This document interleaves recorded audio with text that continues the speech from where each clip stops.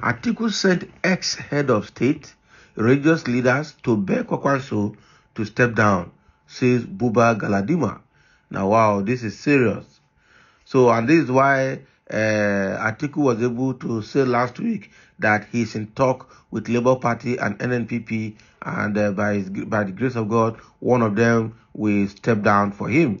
So he's also working on the ground to get more votes. Okay, so it means that Kwankwaso must be very stubborn and would not want to step down, even when other party members are stepping down for PDP.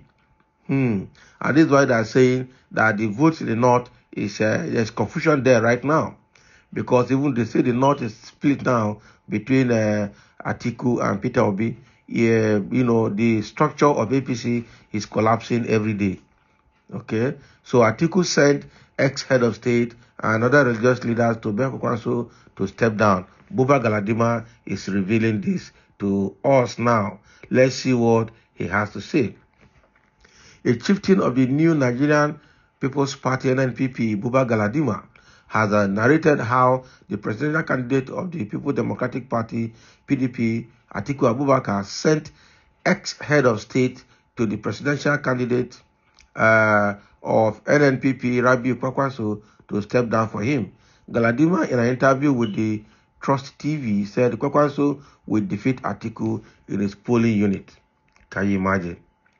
He further stated that the former vice president also sent religious leaders to plead with Kwankwaso to support him in the presidential election. And according to Galadima, Atiku spent billions of naira to persuade the religious leaders to go and talk to Kwankwaso to step down for him. Billions of naira. Can you imagine? So people are eating from so the way Atiku is spending his money is not directly on the campaign trail. It's more on trying to bribe individuals, buy individuals from the back end. That is what he's doing. It's billions. So actually, Atiku and Tinubu are the people holding the economy of Nigeria down because of their political interest. That is what I see from here. He said we will defeat Atiku in Jada local government area of Adamawa State. Atiku is not in this race. Yes, on paper he is, but he is not a candidate. How would he win, and through what would he win? Atiku is using religious leaders to appeal to Kwankwaso to step down for him. Atiku used former heads of state and prominent people to appeal to Kwankwaso. Atiku used traditional rulers, spent billions of naira to persuade them to go and talk to Kwankwaso to step down for him. Can you imagine?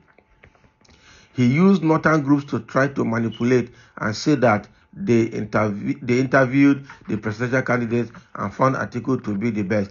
They know we know they could not achieve their vision. We are more northerners than them. Kwankwaso is from Kano, and I am from Gashua. My village to the extreme part of the north is about 50 kilometers, so I am northerner than them, and I am older. Recently, Atiku sent some 3 prominent Islamic scholars to Kwankwaso's house to kneel for him and pleaded to step down. We sent them away. Yes, who are they? We respect that regalia, but if they remove it, we will ask small boys to deal with them. Can you imagine? That's their traditional regalia, the things they wear on their body as traditional rulers. Can you imagine? But if they remove those regalia, they will tell small boys to beat them up, to deal with them squarely. So that is what Him-Galadima is saying, how Atiku is spending billions of naira begging religious leaders and ex-head of state to go and beg for Kwankwaso on his behalf to step down for him. Can you imagine what is happening there? And then they say they have the north. So Him-Galadima is coming out to say all of this, exposing what Atiku is doing at the background to win the election. So while Tinubu is spending billions on one side, Atiku is also spending billions on one side. Unfortunately, people will follow them and collect their money, and they will not win this election. Because the truth about Nigeria today is that people are tired of PDP and APC and want a new breed of politicians to rule Nigeria. And that new breed is the third force that Labour Party has just formed. Thank God Peter Obi wisely left PDP on time and joined the Labour Party at the time he did, and now has raised the third force that all the presidential candidates are struggling to beat. Kwankwaso even making noise in Kano, his influence is not beyond Kano. He's not going anywhere. That is the truth. He cannot get the vote he needs to rule Nigeria from Kano State alone. So even Him-Galadima is just deceiving himself. I'm sure they're all feeding fat from it, and so they can say anything. Kwankwaso is not in any way even near Atiku and Tinubu and Peter Obi in this race.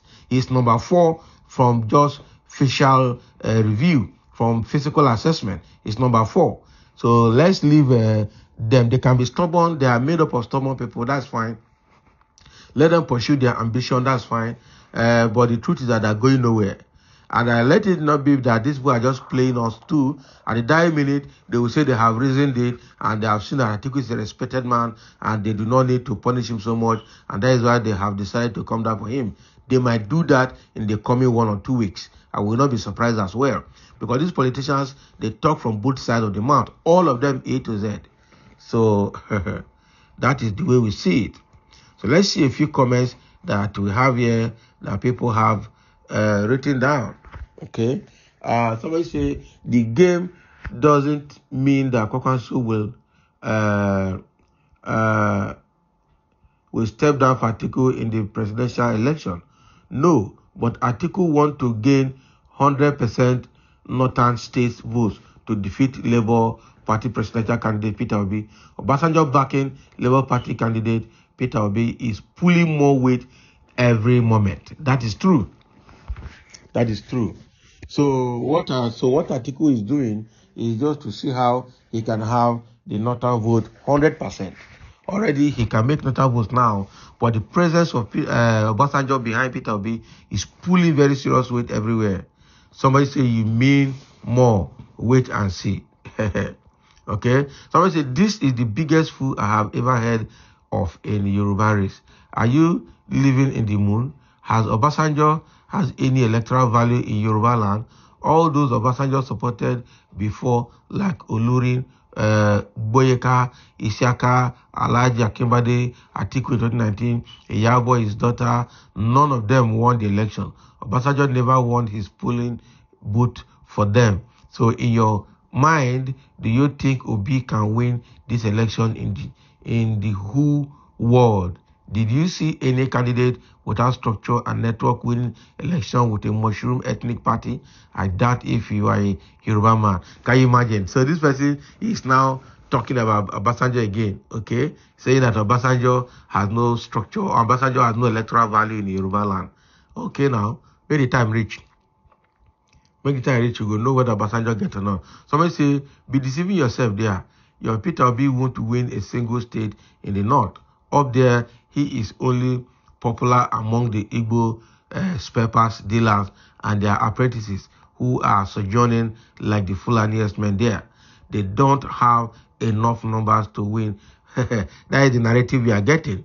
Somebody say this election does not rest on party, but the candidate, period. Yeah, you are the one deceiving yourself. Come to the north and see things for yourself. Don't imagine things from Lagoon City where the drug capone rules. That is another statement. Another statement coming from someone that's here. I say north is free ride for everyone, including APC, LP, but LP strength lies south, and southeast. Southwest is 50-50 for APC and Labour Party. Okay, have the day eventually. Okay, the Labour Party had the day eventually. So your submission about Southwest as 50-50 for APCLP is extremely out of it. You must be online voters based on your analysis. Can you imagine? So if Atiku think well, he will even supposed to step down for Peter Obi. That is true. If he's thinking well, he will step down for Peter Obi, just like Pa Ayo Adebanjo of Afenifere has advised Tinubu to come back home and step down for Peter Obi. Now that there is time that they will forgive him and they will welcome him. That is what they have told him. Okay, I prefer Kwankwaso and Peter Obi than old BAT and Atiku, Mr. Sell All. That is it. How delusional can you be that Kwankwaso will win? Kwankwaso is actually far from winning, extremely far from winning. That is the truth. So thank you for listening. That is what Bribed Galadima is saying, a member of chieftain of the NNPP, saying that Atiku is spending billions, sending traditional rulers, religious leaders, and ex-head of state to go and beg Kwankwaso to step down for him. That is what he is doing. Thank you for listening.